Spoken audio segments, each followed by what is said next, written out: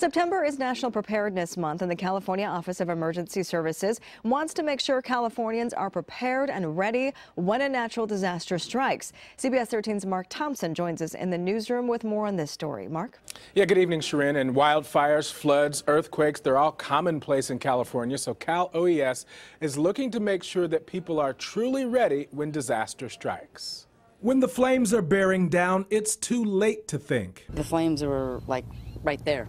It was time to go. But what to grab? Where's the family, and can I get back home? If someone knocks on your door and says you need to leave in 5 minutes, that's not the time to scramble. So you need to plan ahead. Cal OES held a day of preparedness in Old Sac this afternoon to help people do just that, complete with disaster demonstrations and life-saving advice. Have a plan, know what you're going to take with you if an event comes where you need to leave your home immediately. First, pick a meeting spot should the family get separated, and make a preparedness kit for 72 hours away from home. Include things like non-perishable food, water, medication, and any important documents. The important papers, passport, and all of that. A flashlight, dust mask, toys for the kids, and food for the pets. And just as important, officials say, practice the plan, because when the time comes, who knows what to do? You know, it's like a stressful situation. Being prepared, officials say, can save you precious time where seconds can mean life or death. Everyone thinks it's not going to happen to me.